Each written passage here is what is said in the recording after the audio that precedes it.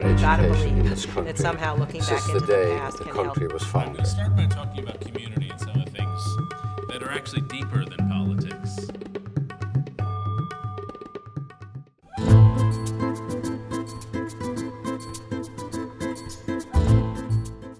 I'm going to start by talking about community and some of the things that are actually deeper than politics.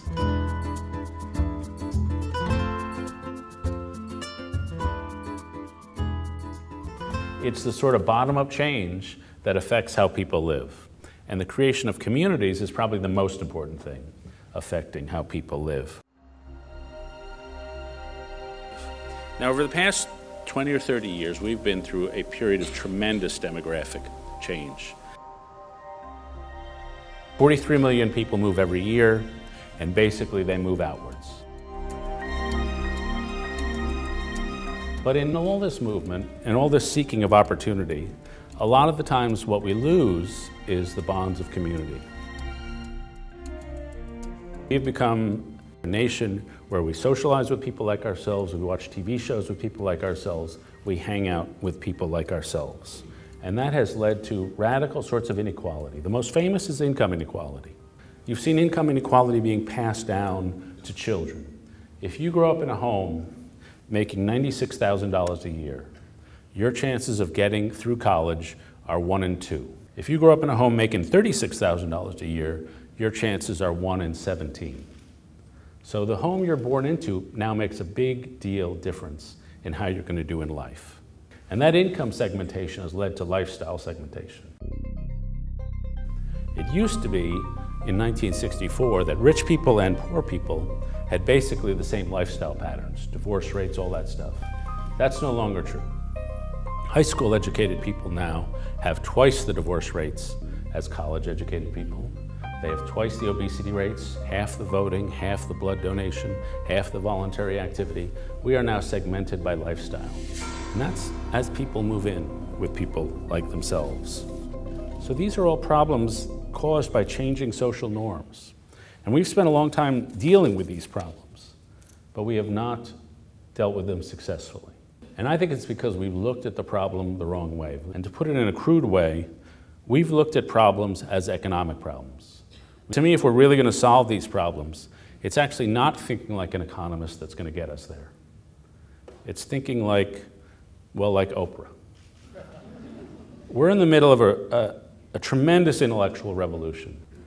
And it's an intellectual revolution that takes place partly in neuroscience, partly in cognitive science, but partly in behavioral economics, psychology. And one of the things they found is that we have two systems in the human brain. And because scientists are incredibly creative, they call these two systems System 1 and System 2. And what we're learning is that System 1, which is the unconscious section, is much, much, much more important. The human mind can take in 11 million pieces of information in a minute, of which it can be conscious of 40.